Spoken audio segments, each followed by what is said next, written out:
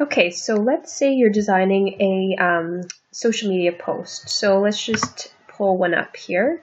So maybe you want to change the background of your post to match an image in your design. So all you have to do is grab the ColorPick Eyedropper here, and it's going to pull up this color picker.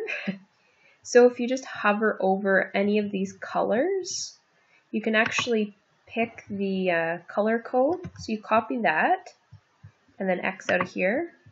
So then select whatever you want to change the color of, and then you just change the color code, and then it matches that color that you chose.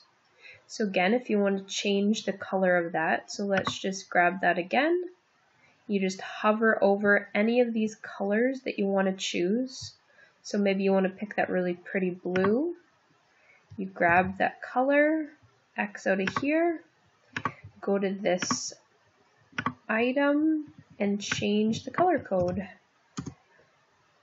And that is how you can choose colors for your social media graphics.